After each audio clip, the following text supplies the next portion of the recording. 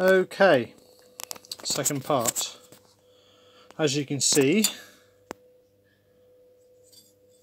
rinsed under a tap, more or less got all the paint off. There's a few little bits that the soda didn't quite get to. For some reason these little bits just will not come off. I've tried dipping them and but for the amount of paint that's left on them, really all you need to do is to scrape them off. That one is virtually clear as a bell. Yeah, tiny bit on the end there.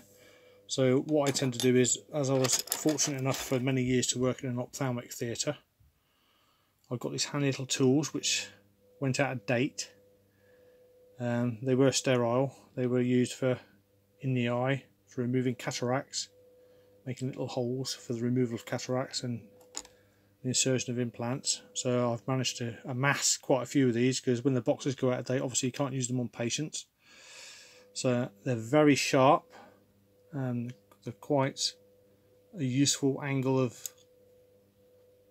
blade on them as well. Don't know if the camera will actually focus on that, but they're very good, basically, especially these smaller ones, for getting these small bits of paint out of the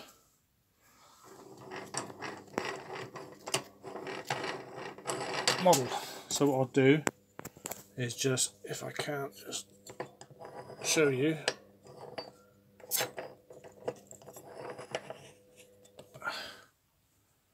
Doesn't take a lot of effort. Literally, there you go. I mean, it's all the solder's already done its job, really. It's just a case of just getting your blade in there and just getting rid of this excess paint in amongst all the little grooves and cracks in the model. Doesn't take a lot of effort at all. So what I think the solder's weakened it,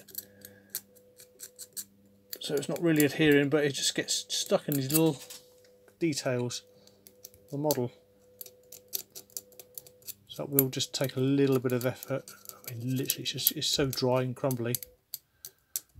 What I did was I rinsed it off to neutralise the caustic soda in a bowl of soapy water, as you saw, and then I rinsed it off again in a very cold tap, and I think the mixture of the hot soapy water and the cold tap has demolecularised the paint, and it's just fallen off. So again, you want a really good surface to paint it. So as soon as I put the primer on, if I don't do this correctly, if I don't get rid of all the excess previous paint, it will actually show up under the primer. And I mean, they're not going to look completely mint and brand new sometimes. You do get faults within the casting. Some modelers do actually use a form of filler, model filler, but really I'm doing this, it's a hobby. It just makes an old toy displayable again and usable for, I mean, if you've got children like I have. I mean, my son Alexander, I quite often do these for him, just so that he can play them with the game, or he sticks them on his own shelf. I mean, I've got my own collection. I've got this thing about buses lately, just done a Route Master, so yeah, that's looking pretty good. So what I'll do now is I'll give that a good rub down with a wire brush.